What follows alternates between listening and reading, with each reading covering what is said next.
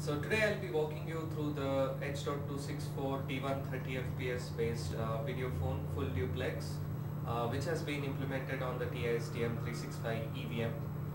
It's essentially a demo that will be available for general public, which can be downloaded from our website and verified. We will be showcasing a full duplex operation with hands-free acoustic echo cancellation as well.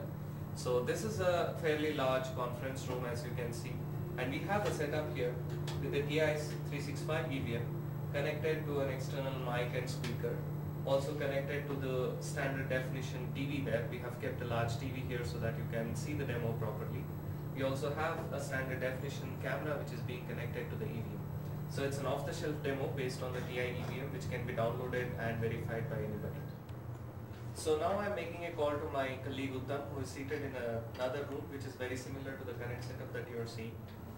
So now I'm going to make a call to my colleague Ittiam, who is in another room.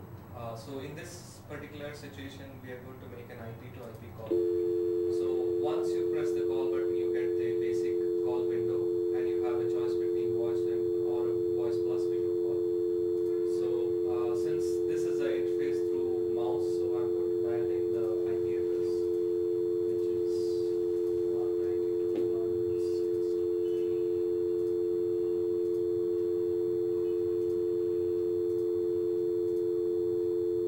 There you go. So that's the IP address of the phone which my colleague is having.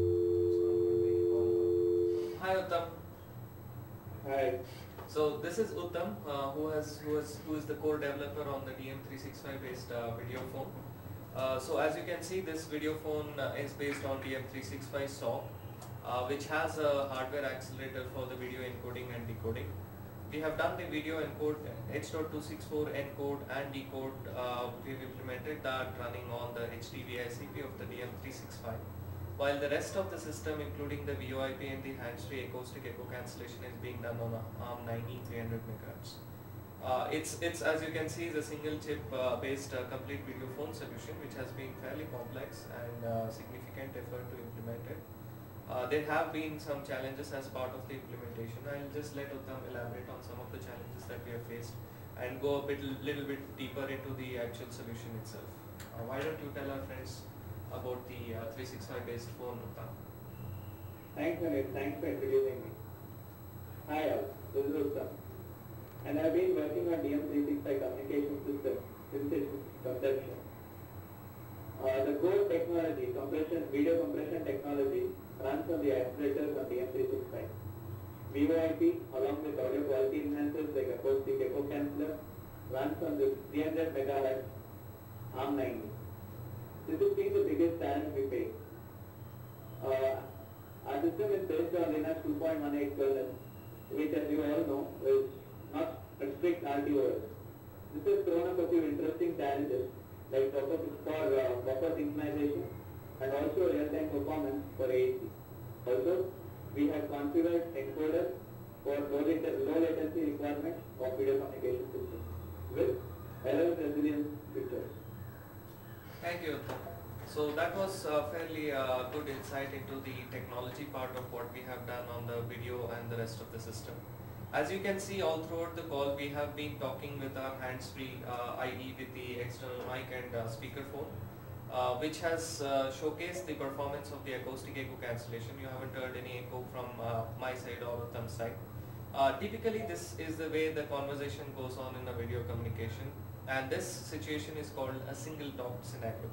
However, there will be situations where the two parties will exchange short spurts of speech between the two parties, and that is called a alternate talk. So we will just showcase the performance of the acoustic echo cancellation for alternate talk situations. So Uttam, let's do some alternate talk. 1, 2, 3, 4, 5, 6, 7, 8, 9, 10. So that was alternate talk. As you can see, none of the numbers that I spoke or Uttam spoke got cut off. So that showcases the fast response of the acoustic echo cancellation to switching between far end and near end signals. So that's one of the tests which is commonly done in acoustic echo cancellation. I'll go ahead and showcase you the performance of the acoustic echo cancellation during what is called as a double talk.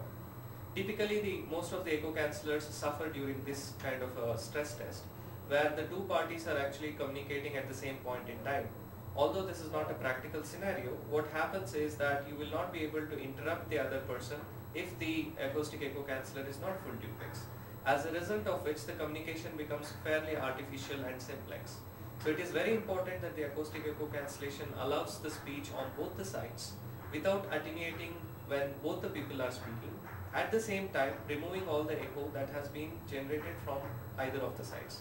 So we will showcase the double talk performance of the acoustic echo cancellation right now.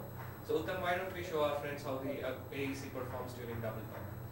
1, 2, 3, 4, 5, 6, 7, 8, 1, 2, 3, 4, 5, 6, 7, 8, 1, 2, 3, 4, 5, 6, 7, 8. Thank you, Uttam. I think that was good enough. So as you can see, Uttam was continuously speaking in alphabets while I was speaking in numbers, and you could hear both of us continuously talking. So that showcases the full duplex performance of the acoustic echo cancellation without getting either of the speech cut off. So this has been a good call with you, Uttam. Thank you a lot for all the cooperation and the explanation that you have done so far to us. Thanks. Thank you, Anand. Thank you. Bye. Bye. So now what I am going to do is actually show you how bad it is without the acoustic echo cancellation. So I'm going to configure the UI. Through the UI, I'm going to configure the phone to actually switch off AEC. I'll also take this opportunity to show you the kind of settings that we have. So we have high bandwidth, medium bandwidth, and low bandwidth, which will set different resolutions and bitrates of the codecs. So I go to the custom, go on to the audio settings, and actually switch off AEC. So once I switch off AEC, what it essentially does is it doesn't remove the echo on either of the side. So in the meantime, I've also asked my colleague Uttam to switch off the AEC on the other side. So we'll actually make a call and see how bad it is without the acoustic echo canceller. Hi Uttam, can you hear me? There you go. We don't even have to go so far as to hear anything from Uttam. Immediately the whole system starts howling. So this is how I had to really end the call to make you hear what I am actually saying. So this is how bad it is without the acoustic echo canceller. So the acoustic echo canceller that we have implemented not only removes echo, it inhibits the howling, and it allows full duplex hands-free performance during double talk. So that's the flagship AEC that we have, which has been implemented as part of the DM365 on an ARM 9E, which is running at 300 MHz with the rest of the VoIP system. Thank you.